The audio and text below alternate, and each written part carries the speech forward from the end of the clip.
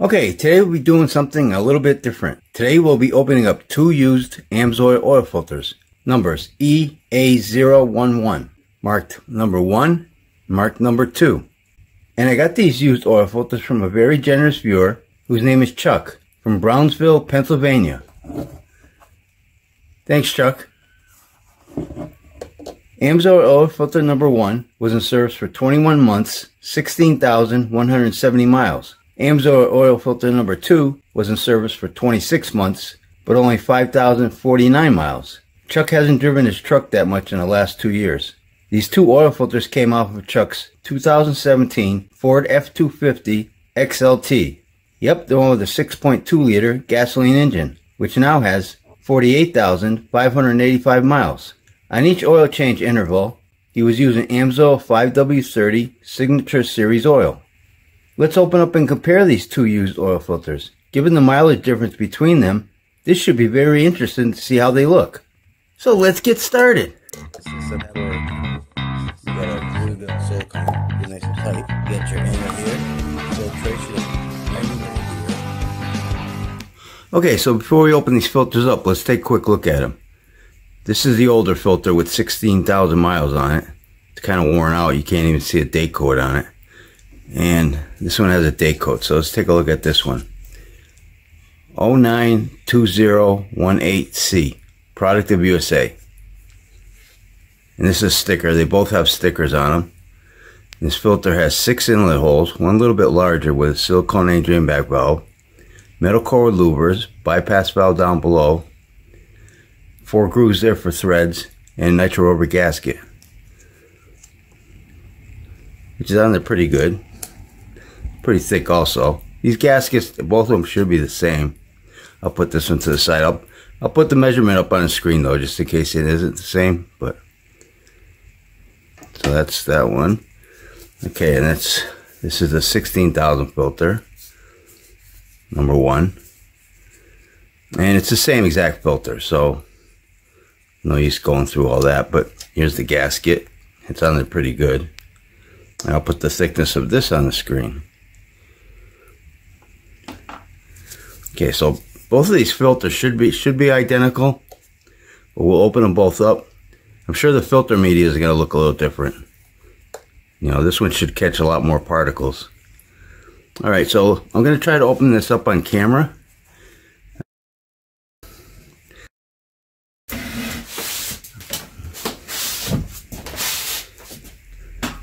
Let's do this one first.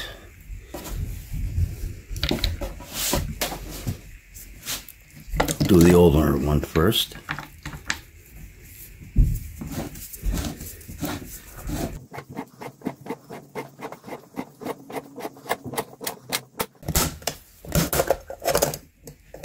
Okay.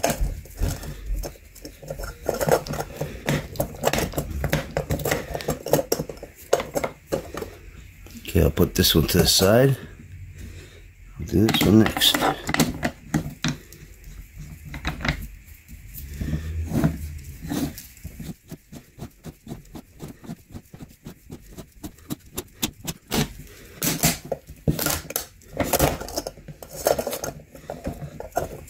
Okay, so Chuck drained these out pretty good. Okay, put that one there.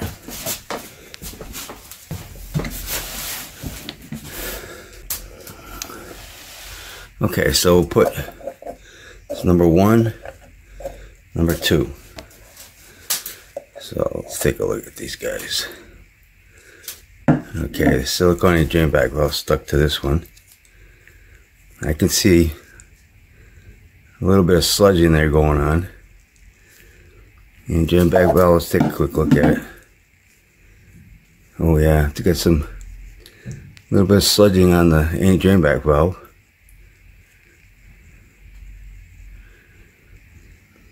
Okay, you can see it. Let's take a look at this older one first.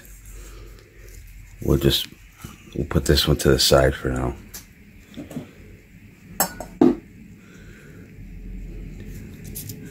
See what this is. This almost seems like rust. Have to clean that, unless it's glue. Have to clean that up and see what that is, but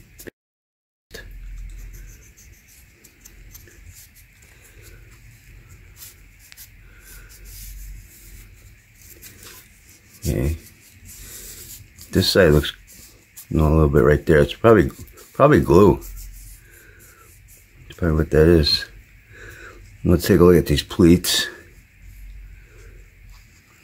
This looks like the seam right here.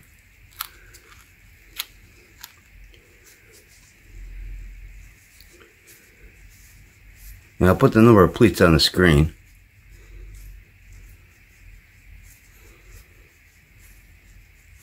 Yeah, I think that's glue. It's all glue on there. And both of these filters, it's a full synthetic media with a micron rating of 99% at 20 microns. Yeah, so the only thing I can see on this one is the excess glue on here.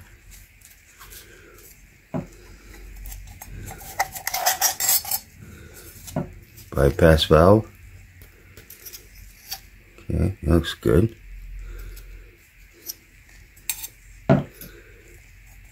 Can. Looks pretty clean. Looks like a little bit of something there. But I'm going to have this can sitting like this. See what happens when it drains out. And I'm going to put the thickness of this can up on the screen right now. Okay, and let's look at this newer one with less miles, only 5,000 miles. And drain back valve. Yeah, it looks a lot cleaner. I don't see any tears or slits on any of these. Either one of these. So that looks good. Filter element. Now I'll put the number of pleats for this one on the screen. You can see the seam right there. These got crimped seams on them because it's a wire backing. It's got a crimped seam. Excess glue, look at that right there, big glob. Right there. This metal end cap looks pretty clean. This one does too. Except right here. And here. And this has the same micron rating, same filter media, because they're exact same filters. Yeah, kind of a gap in that seam. See that? Almost wants to pull apart. Started to pull apart. Okay, let's get the width on these filter medias.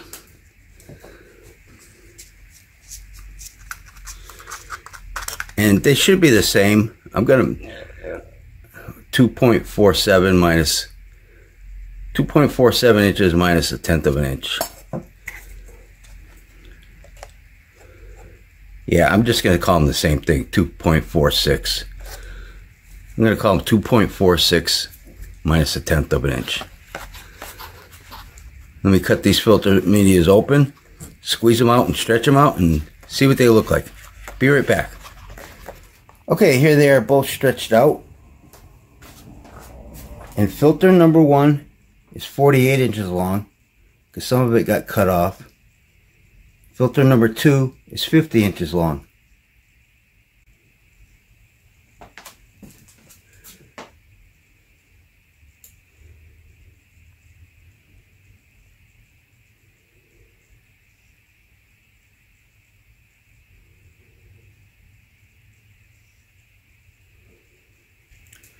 Okay, let's get the thickness on these filter medias. Filter number 1 is a little bit thinner because the filter media is stuck to the metal screen backing. So I'm going to take the measurements anyways, but they're not good measurements. 0.44 millimeters for the number 1, Amsoil number 1, and Amsoil number 2. 0.60 millimeters. 60. So you can see that it's a little bit thicker. And this is the filtering side, back side. And if we take a look at these microscopes under a picture, they pretty much look the same. I couldn't get any, you know, when I was taking the microscope picture, no light was coming through these filter media. So there's a lot of soot inside, soot and carbon inside of here. So let's take a look at that picture.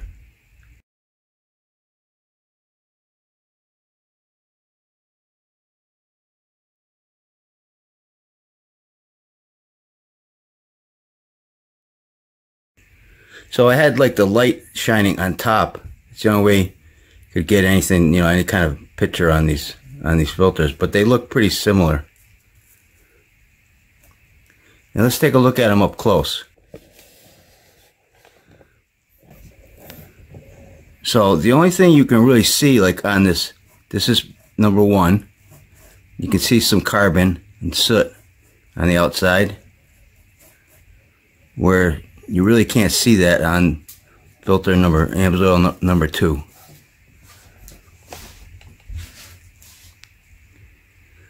They almost look like two different medias also.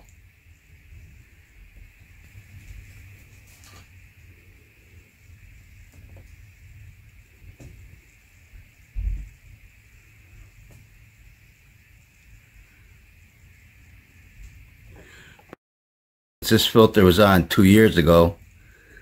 You know, there's a 2-year difference between these two guys. So the filter media kind of looks different. They both look different from each other. Alright, let's take a look at the rest of the filter.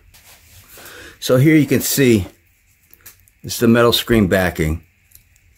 And you can see on the number 1 filter, Amsoil number 1, the media kind of stuck to it. And it's stuck throughout. You can see it. It's stuck, you know, all over compared to number 2.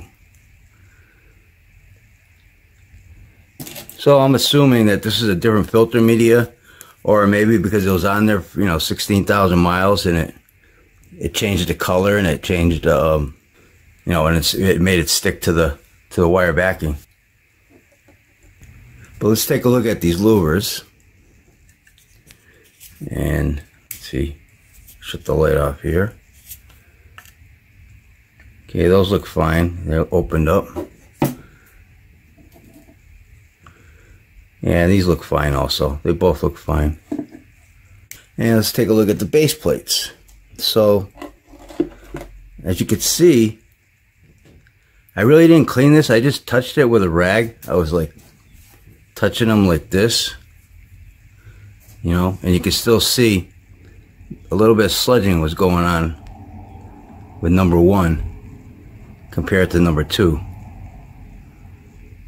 Front side and back side. And you can also see it, the difference here.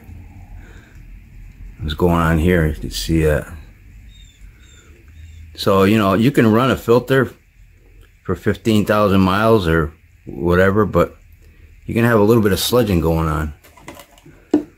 And I forgot to mention before the cans on number 2, the bypass valve, and I forgot to mention the can, but they look fine. And the gaskets, they're both the same, both good gaskets. The cans, here's the inside of the cans. And you can see the old one here. Doesn't look too bad. I had it sitting like this. And the new one I had sitting like this, and a little bit of, looks like a little bit of carbon right there. It is. A little bit of sludging. But it's smooth, so it's good, but it's, I wonder why it did that. Just in that one little spot there, it's sludged up. And this is filter number 2. Strange. Wasn't on there as long, only 5,000 something miles. Okay, and so I want to take a look at this end cap real quick. And I'm not sure if this is glue. I tried scraping it right here. I don't know if it could be like a glue residue, or it could be just because it doesn't really, see, it really doesn't scrape off like it feels regular glue. It seems more like a rust to me. But this filter has been sitting since It came off in 2021, so it's been sitting for three years. So who knows, maybe some moisture got in there, made it rust. Could be like a glue that was on there, and then maybe it just left this like a residue. I don't know. But you know, this is an oil filter, so that's probably the reason why. It's not like this one here. I mean, this one, if you got some glue, it'll come off. You know, you can scrape it off. You can tell it's glue. It's hard. So, like this stuff here. You know, with a knife, I'm sure it's gonna come off. Yeah, see, it's like, you can tell it's glue. But with this other one, I can't tell. Oh well. And again, I want to thank Chuck for sending me these two Amsoil oil filters. And I think I'll wrap this video up. And don't forget, Oil Filter Fridays. I try to open up an oil filter every Friday on this YouTube channel. So if you like this video, please hit that like button. Thanks for watching, and take care.